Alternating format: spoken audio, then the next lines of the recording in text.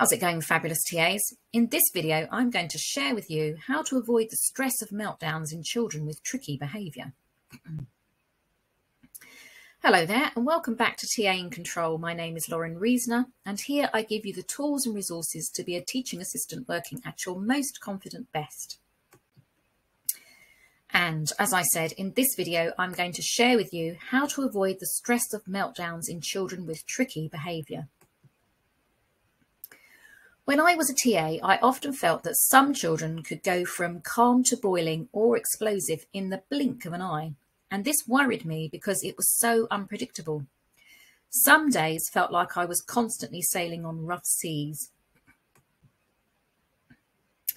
But I knew through my TA training that tricky behaviour often does not occur at the drop of a hat. Often there are telltale signs before a child boils over or explodes, and those signs are like an advanced weather forecast. To tell you about the week ahead, weather forecasters first have to study the data from the Met Office. They can warn you about stormy weather by understanding the conditions that indicate stormy weather before it has arrived. I knew from my TA training that the way to predict behaviour was to observe children, to find out what was happening for them before the tricky behaviour appears. So I began to put my training to good use and started observing the children I worked with and recording my observations to see if I could learn what triggers certain children were reacting to. Soon I began to notice the signs that meant a child's behaviour was reaching simmering point.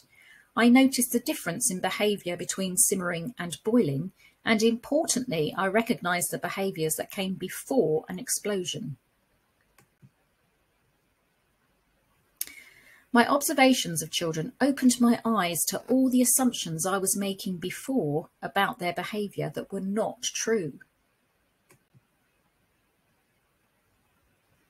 Before I took the time to observe children, I only thought I knew why they behaved in the way they did, and this was why tricky behaviour often caught me by surprise. It was a relief to me that now I had a way of getting to know the triggers and behaviour patterns that led to tricky behaviour. It was a relief not only for the children's sake, but for me too. Working with children whose behaviour appeared unpredictable caused me considerable amounts of stress.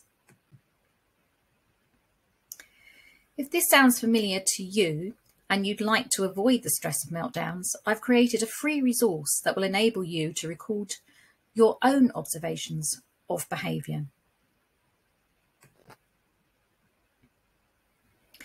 You can download it from the link in the description section below. If you don't know how to get to the description section, here's how.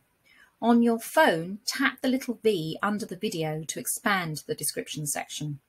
On your laptop, click on Show More to expand the description section. I hope you find the observation sheet useful. If you do, and you'd like a book dedicated to your observations, a book that will enable you to quickly jot down certain behaviours,